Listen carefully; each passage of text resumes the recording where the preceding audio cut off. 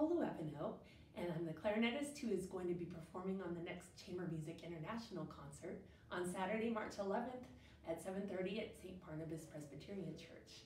And I'm so excited to be on this program. It has two of my favorite chamber pieces that include the clarinet. One is Bartók Contrast. And the interesting thing about the Bartók Contrast is it was originally commissioned by the clarinetist Benny Goodman.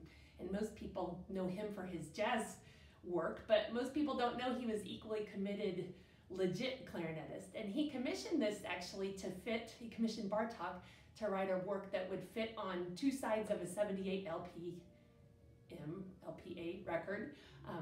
So Bartók Contrast, 3 movements for clarinet and violin and piano with some really great cadenzas for both. It's really challenging and really fun and really rhythmic, really exciting and fast ending.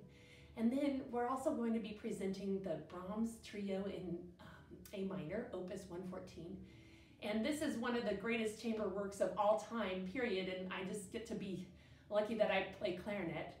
Brahms had decided to retire from composing when he met the clarinetist Richard Mühlfeld, and he was so inspired by Mr. Mühlfeld's playing that he came out of retirement to compose this trio and a quintet for clarinet and strings, then several piano intermezzi, and then 2 clarinet sonatas. So this is a 4-movement work. It's just exceedingly beautiful.